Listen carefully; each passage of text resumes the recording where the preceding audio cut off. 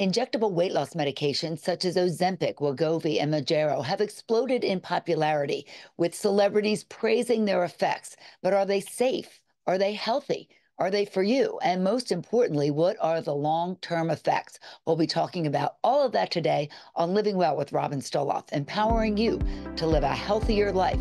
I am so pleased to welcome Nutritionist with NutriaMed Metabolic and Lifestyle Center in Egg Harbor Township, Alison Strittmatter. Thanks so much for being with me, Alison. So let's start with what these drugs actually are. They're known as semaglutide or GLP-1 agonists. What are they and how do they work? So these GLP-1s and GLP-1 GIP combination drugs are peptide hormones that are already made in the gut bacteria. And it's in response to when we're eating food, typically something with glucose, but also when we're eating protein and fat, but more so from glucose and carbs. So how do the drugs actually work?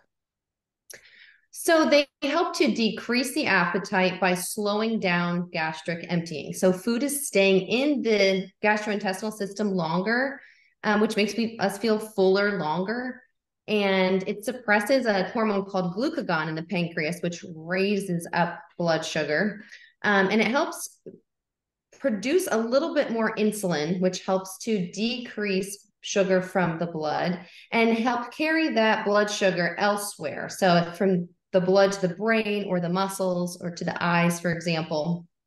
So originally, these types of drugs, this is the newest iteration, semaglutides, but this type of drug was created maybe 20 years ago. People were using it for diabetes, right?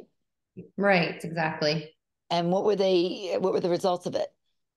So people were really reversing or at least decreasing the effects of diabetes on their bodies very effectively. It hasn't been until a little bit more recently, I'd say, that these drugs are now being used more for weight loss purposes. Yes. And it's a little frightening because I'm seeing these ads now for telehealth, being able to get Ozempic like drugs, just a weekly injection and you lose weight and it makes it seem so easy, almost like a miracle drug.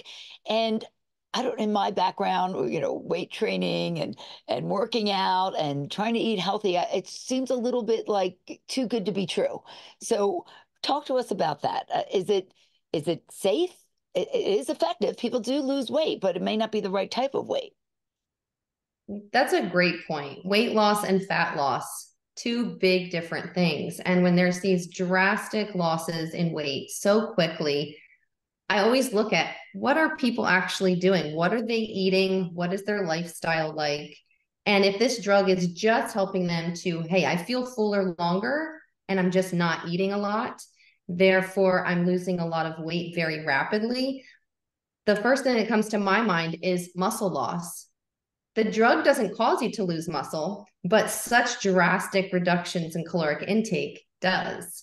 So that's where my big concern is. If we lose our muscle, our metabolism slows down.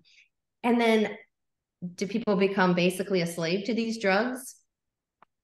They could. And when we know when we lose muscle, it really affects our metabolism because muscle helps to sort of rev up our metabolism. So when we're losing muscle, we're changing our whole metabolic system. And so then people become dependent on it and almost feel as if they need to stay on it for life. And nobody wants to be on a drug for life. So I know that in your center at NutriaMed, you're very responsible with this because you work for a doctor there, Dr. Samar Boucher, who's fabulous, an endocrinologist there, who's very diligent about making sure people do this with lifestyle changes because we know there is an obesity epidemic in our country. Almost 80% of our population is either overweight or obese, which is unbelievable. So there are so many, negative outcomes of being obese, so many problems associated with that. So I guess you need to weigh, whether this drug is going to be more effective or more helpful than being overweight or being obese. So you also combine this with lifestyle changes. So talk to us about that and why that's so important. Yes. So where I come in is obviously on the nutrition end of things. I don't administer these drugs. Dr. Boucher and our nurse practitioner, Lizzie and Shari, they're responsible for that side of things. And they are responsible. They are making sure people are following through on the lifestyle portions as well. And what I'm focusing on is, are we eating enough? Like really eating enough, not just feeling full, but are we eating enough food, or are we down to 600 calories a day? Are we moving? Are we getting, 7 to 12,000 steps a day? Are we actually active? And with diet, are we getting enough protein specifically to prevent muscle wasting? Because again, these drugs have been on the news kind of blamed for, oh, these are causing muscle wasting issues. The GLP-1 hormone, it does not cause muscle wasting. Like I said, it's really that like drastic decrease in caloric intake and drastic decrease of protein intake. And protein is the macronutrient that's causing us to feel fullest the longest. So when people are already so full so fast, most of the time, the last thing they want to have is more protein rich foods, causing them to feel even more stuffed. You work with them to try to eat more protein first?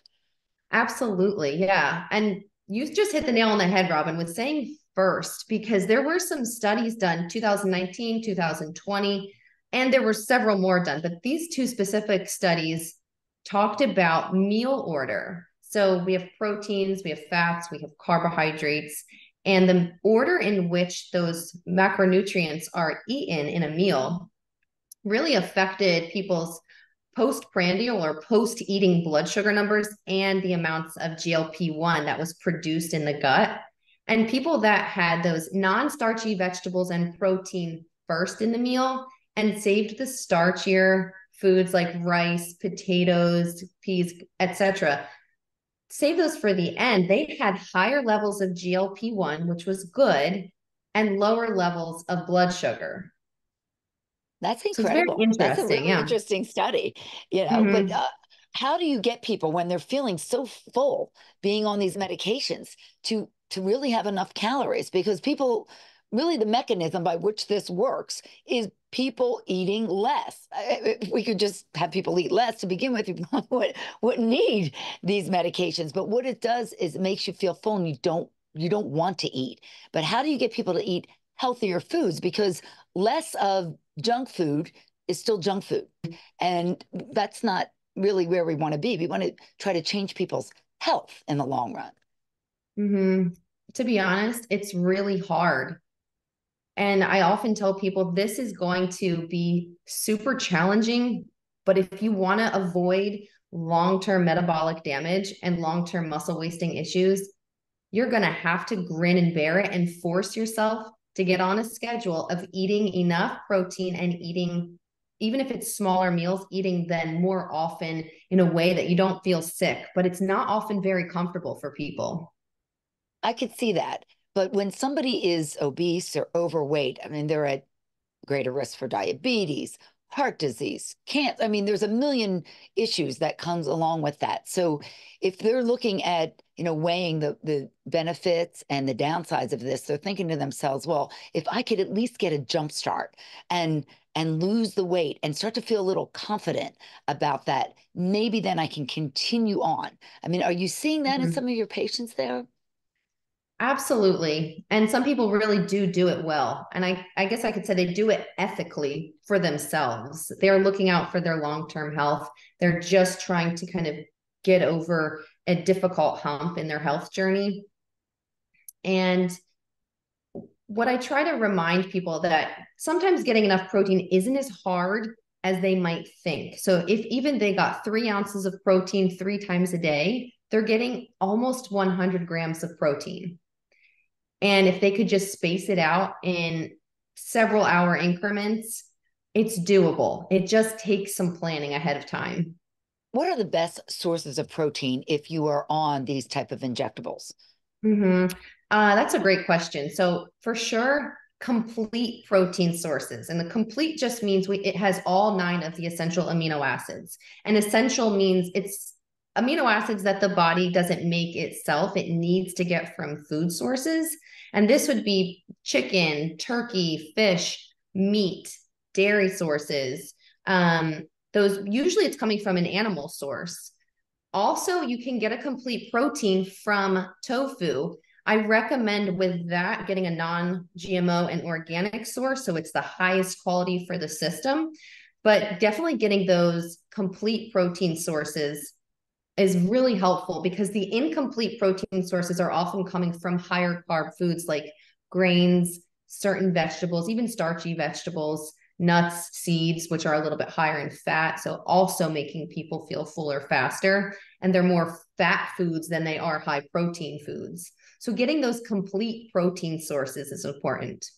How important is tracking? Do you ask your patients to track their food as they're going through all of this? Yeah. So if they're on a GLP-1 or a GLP-1 GIP, it is important, because most of the time, those signals of feeling full or feeling hungry, they're not exactly what they were before. They're being affected. So they might feel like, I'm eating enough. I'm eating to the point of I'm full. I'm getting enough. And then when we actually go back and track several days worth of food, it's 700 calories. So tracking for some people is a blast. They love the data of it, and other people not so much. But if on these injectables, I think it's really, really important to track at least 3 solid days to get some starting data to say, hey, what's actually coming in? What is my body telling me is enough versus reality? 700 calories isn't enough for a grown adult to be taking in, right?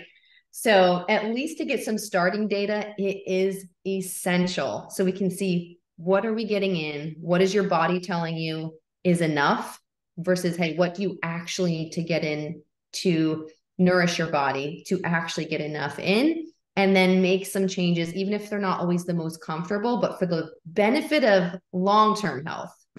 Sure. And I think you had mentioned to me one time that even dietitians and nutritionists don't always estimate correctly without tracking. They think they eat less than they actually eat. Is that correct? Absolutely. It's so fascinating. You might think like, oh, dietitians, nutritionists, we have an edge. We have a real corner on this.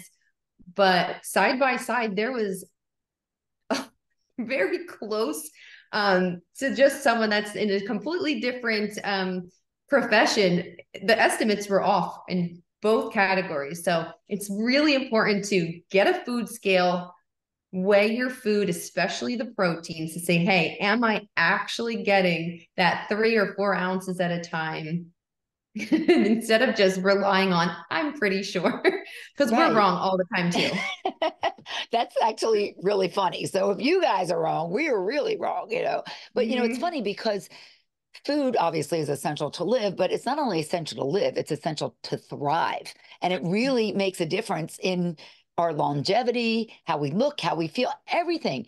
And I just find that for some reason, we don't seem to put enough emphasis on it. I mean, people know that it affects their health, but it's sort of like one of those things like, I'll get to it or I'll be there. It's one of these days, I'm going to go on a diet. It's sort of like, seems like it's a short-term thing for so many people. And it's Mm. actually not. It's actually something that you really need to think about changing your whole lifestyle. And that's difficult because we think about the food that is around us, our kids, even in the cafeterias, and the foods that people bring into their homes and the packaged goods for convenience, many times, oftentimes because it's more affordable. And Sure. we're just surrounded with this. And I just find that, you know, if we just made those simple changes, probably so many people wouldn't need Ozempic in the long run. What a great point. If we could really just change the food quality and take out some of these, I guess we call them food, but it's like food like products, things that have been altered so heavily. Yes. And a lot of just like, they're so highly processed. It's like, what is our body having to figure out? What's real in here? What is actually from nature? And what has been just drastically altered to even create more hyperpalatability, foods that you just feel like you can't stop eating. Things like Doritos or Oreos, where you're like, man, I thought I had self-control, but before I knew it, a tube of Pringles was gone. Or, I didn't have 3 Oreos, I had 25 or whatever it is, Or they're sugar. putting I mean, they say items sugar is so addictive, almost like a drug, like cocaine. and sugar, I feel like, is really misunderstood, because we need good carbohydrate sources. We just don't need these really junked out food sources, high fructose corn syrup, a lot of just white sugar in our foods, just to make them more appetizing for people, harder to stop eating. Right. And but yes, if we could just And get that's the more point. The wholesome. manufacturers want us, it's sort of like they have to sell it. They want us to eat more of it. And it's Right. really a vicious cycle once you get into that. And it worries me a little bit about these injectable weight loss drugs because I'm worried that people will still eat that type of food, maybe not as much of it, but they're not getting the nutrients they need. And that's, less of a bad thing is still a bad thing. And that's why I think it's so important to do something like this responsibly with a nutritionist or a dietitian to make sure that you are doing it correctly because I think it's being abused. I really do. I'm sure it is being abused. There's a lot of money to be made out there. Whenever there's money to be made in anything, there's always going to be abuse. Let's face it. Absolutely. And there's both sides. Some people are doing this to save their lives and they're on a plethora of other medications already. And doing this one thing is helping them come off a lot of other things. And really, I believe it could be saving their lives. And then on the other hand, there's people that are truly abusing it, like you're saying. And I think that group over here is really giving it a bad name for what it Yeah. could be for in a life-saving way. Yes, absolutely. They're saying that it could be the most profitable drug ever made by pharmaceutical companies. And that's incredible to me. So when you think about that, you know that there will be, someone abusing it in some way. But that we're trying to say buyer beware. We're trying to get the message out to someone who might be thinking about this, if they might need it, to do it responsibly. And let's talk about the fitness element that goes along with this. I really love NutriaMed for the fact that, it's a lifestyle center. You're helping people change their eating habits. You have cooking classes there, the Mhm. nutrition counseling, and also fitness classes for people, and especially those who might have some issues with their weight or some other health issues. You really tailor the classes to their needs. So, how important is fitness when you're on these GLP-1s? I love that you brought that up.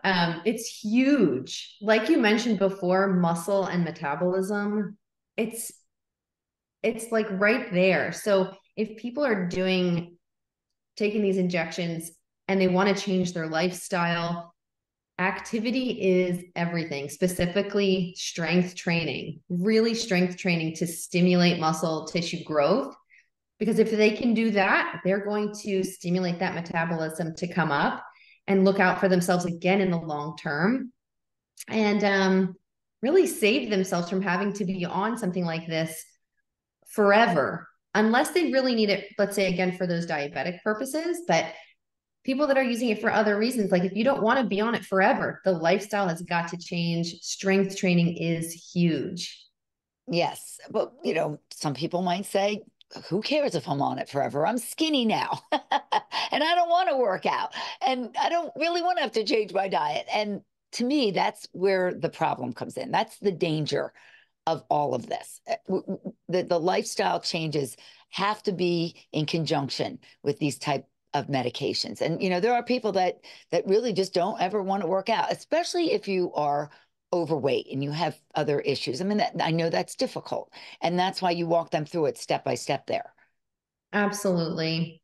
And the first step, as cliche as it is, the first step is the hardest. If people can commit to 1 day a week of even some upper body exercise, let's say they have joint problems, knee or hips, it's difficult or painful to get moving, but they can do some chair exercise. They can start lifting weights, upper body. And then, 2 months down the road, hey, maybe we can start adding in some other weight bearing exercises for the lower body. But yeah, we'll definitely tailor everything to people's needs.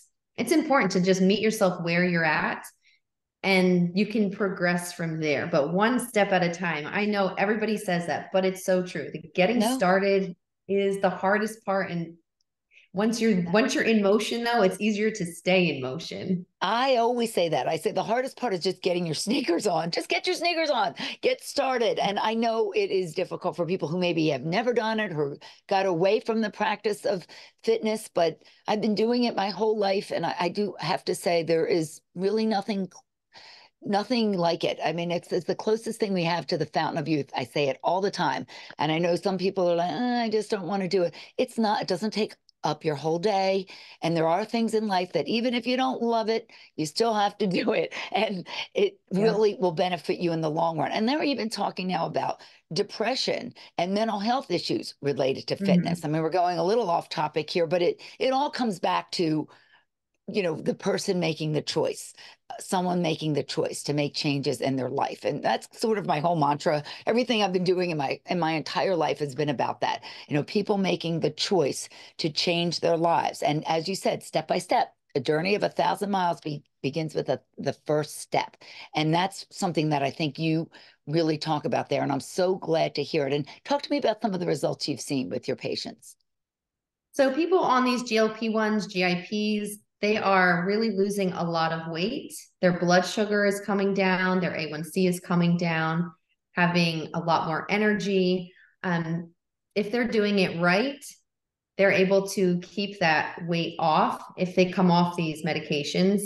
And I think just the education part is so important, because if you go on these injections and you're not educated on, hey, you're going to lose your appetite, you're going to greatly decrease your appetite at the very minimum. And then they're losing a lot of weight really fast. They're excited about it. And then if they come off of it, they don't realize that, hey, if they lost so much weight so fast, undoubtedly they have really downregulated their metabolism with muscle loss. Then they're gaining the weight plus more back. So there's two camps. If you're doing it right, it can be fantastic, and the long-term results can really be long lasting. And if they're not educated properly or not really following through on what they know they need to do, the results long-term can be really devastating. Absolutely. And that you make such an important point about that. And I'm so glad that you're bringing that out because it has to be done the right way. You need to change your lifestyle along with it. This is a tool. This is not the only thing. Like it's a sort of a kickstart, a jump start. They lose some weight. They lose Right. hopefully the weight that they need to lose, and then they maintain that weight loss without having to still be on the medications because they have now learned about living a healthier lifestyle. They've incorporated some fitness. Maybe it'd be easier for them to get fitness into their life because now they've lost some weight. So all of that Mhm. sort of works together. And I'm really glad that we're addressing this because people are just looking at this as a quick fix. Our society's, pop a pill, get an injection. That's it. It's easy. But, just like everything else, there's no free pass. There's no free lunch with this, so to speak. Right, right. No free lunch. So, It's and so if true. people are interested in talking with you either online or in person at NutriaMed, where can they reach you? They can call us at 609-415-2888, or they can go to nutriamed.com and they can book an appointment with us online. Really appreciate you being with me today. Thank you so much, Robin. It's been my pleasure. It's my pleasure too. Thank you, Alison Strittmatter, nutritionist with NutriaMed Metabolic and Lifestyle Center in Egg Harbor Township, New Jersey. And thank you for being with me today for Living Well with Robin Stoloff, empowering you to live a healthier life. Please give me a review and subscribe so you can stay up to date on my most recent episode. Until I see you next time, keep living well.